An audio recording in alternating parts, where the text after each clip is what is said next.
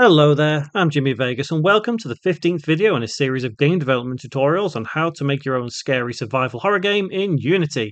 In this tutorial we'll be covering adding some extra bits and pieces to our game, as well as randomizing the candle location to add a twist. Remember to subscribe and click the notification bell to stay up to date with every tutorial I upload. Feel free to leave a comment and drop a like. I also have a Patreon page where you can help be a part of this channel, and you'll find all the scripts and the assets to this series there too, along with plenty of other things. You can also now join as a free member. Now, on with the tutorial. So first and foremost, what I want to do is I want to add something into our game that we can spawn the candle onto, much like we have with our table over here. So I kind of want to have maybe a desk somewhere here and some filing cabinets somewhere here. So we've got one of three locations that we can spawn our candle. So what we'll do is we will bring in some more assets. So let's go to our object assets folder and let's drag and drop these office models. And as always, if you go to the pinned comment, you can download these for free. So if we go into the office models folder, we've got a couple of different models that we can just drag and drop into our game, and that's what we'll do. We'll do it real quick. I'm not going to use all of these. You can if you want to, but I'm going to use the desk as one model. I'm going to shrink it down a little bit because it is a bit too big. 75, 75, 75. Let's rotate it minus 90 that way, and let's have 90 that way. It still looks a little bit too big, but I guess we can always work it out a little bit more. Drag it down to the floor. And these models don't come with a box collider, so you know the drill at this point. We can just add one in. We can go to add component, and we can go to physics, and then let's just add a box collider. Perfect. Might make it a bit thinner, actually. It looks a bit fat. Let's change it to 60. That looks a little bit better. Okay, next thing I want to do is let's add in a filing cabinet over here, but I want to lay it down on the floor. Let's rotate and just drag it down. Again, it's entirely up to you what you want to do. If you want to play around with the materials as well, it's your prerogative. But once again, let's add component, let's go to physics, and let's add a box collider. So now we have a couple of different areas that we can spawn the candle in. I say a couple of other models if you want to drag and drop. In fact, let's drag and drop that chair, shall we? Just for a bit of fun. Let's change it 75, 75, 75. Box collider, so we can't walk through it.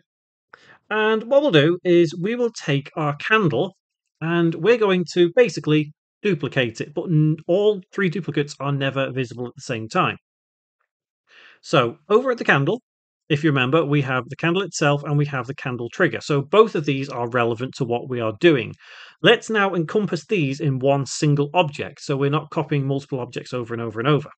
Let's go to game object, let's go to create empty, and we'll call this candle interact. And let's drag and drop the candle and candle trigger into candle interact. And if we turn it off up here, you'll see it indeed does disappear. So before we do that, let's hold control on the new candle interact object and let's move the candle to another position in our game. So we want to have it on the table over here. So let's drag and drop and place it on the table. May need to bring it up a little bit.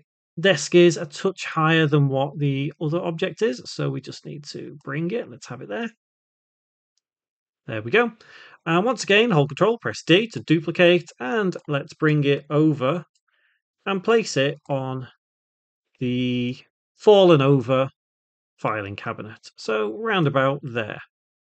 So next thing to do is name these. So I'm going to have these as 01 and 02 and 03. Okay, so we have three candles in our scene, but we only want one to appear. We want it to be randomized where it is. So firstly, let's turn off all three of those. So select all three in the hierarchy and then untick up here. Next thing we need to do is create the script that allows us to randomize the location. So if we go to scripts, let's create a new script. And we'll call this candle random. And let's open that up in Visual Studio. Now, the way we're going to do this is we're going to have a variable for each of the candles, And we'll also have a variable which will determine which candle appears. So we randomize a number. And there are different ways of doing this. We can use, best way to do it is just define each variable as its own individual one rather than an array. But if you want to use an array, we'll get to arrays later on in this series anyway. So first and foremost, let's get rid of void update because it does not need to exist. And let's get rid of the annotations. Let's now declare our variables. So firstly, let's serialize field. And the first variable is going to be candle location. That will be of type integer. So serialize field, int candle location. Next, we need to serialize field. And we can say game object. And this will be candle 1. And then we can do the same, candle 2 and candle 3. Now, obviously, we could go further. If you want many more locations, you absolutely can.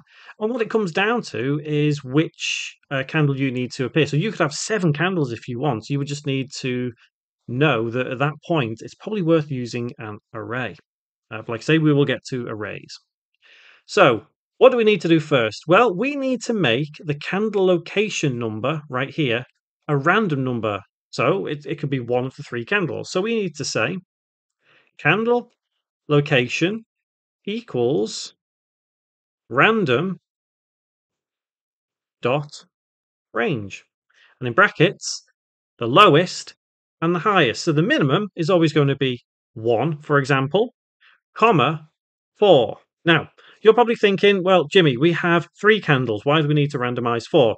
It's just a perk or quirk or whatever you want to call it of Unity that it will never generate that maximum value. Just keep that in mind. It's not a big issue. It's not necessarily a bug. It's just you having to keep that in mind, basically. Be mindful that if you have 3, we can generate 1, 2, or 3. So you would have the maximum possible as 4, but it will never generate. What we can do now to make this fully work is to say, well, if we've generated 1, then let's display candle 1. If we generated 2, candle 2, and so on. So we need to say if, and in brackets, candle location equals, and that's a double equals, 1, then open curly bracket and do the following. We say candle1 dot set active true, semicolon, and that's that if statement done. Now, the reason we don't need to worry about any of the others at this point is because they're all turned off. None of them are going to be on when we start the game. So we only ever need to turn one on. And we can literally use the same if statement over and over. So if candle location is equal to 2, then obviously we have candle2 dot set active as true. Like I say, there are easier ways of doing all this. This is more to kind of help you visually see how all of this would work. Like I say, with arrays and everything, it would be a bit different, but I promise we'll get to it. So now, instead of retyping, let's just copy what we've already written and just change it from 3 to 3. And the script really is that simple. This script will now randomly generate a place where our candle is found. So if we go to Unity again, once it's compiled, give it just a moment. We all know what Unity's like, taking a little bit of time, but that's okay. So all we need to do is basically add these variables into place as soon as we get the script in the scene. So on our main game object that we have for level control, which is right there, let's drag and drop the candle randomizer here. And then we just need to add in candle 1, candle 2, and candle 3. Now, obviously, we have no candles active right now, so I'm going to save my scene just in case. And if we press play, one of these candles should appear. Who knows which one? But we'll soon find out.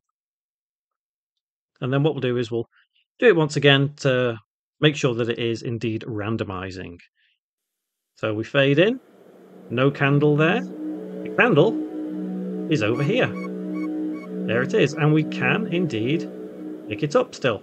So no matter where you go, whichever candle is randomized at this point, you will be able to pick it up. So let's make sure it spawns in a different location rather than the desk. It should do. Well, I say it should do, but obviously there is the chance it could spawn in the same place. It could generate two again. But yeah, there we go. It's now spawned here. So if you've played the Demons Inside, which I mentioned in the very first tutorial of this game, you'll know that the candle does get randomized its location in the first section of that game. And this is exactly how it's done. So the candle could be there, it could be there, and it could be there. We've not generated it back on the table yet, so I might keep going until we get it on the table. Hopefully it'll appear this time. But you can see the idea of it generating random numbers. There we go. And there is our candle on the table. Perfect. So that's how we can randomize any object in any location. Next tutorial, what we're going to do is we're going to expand this a little bit more, and we're going to have a door down here somewhere. And this door is going to be the start of a proper good jump scare. Again, if you've played the Demons Inside, you might know which jump scare this refers to.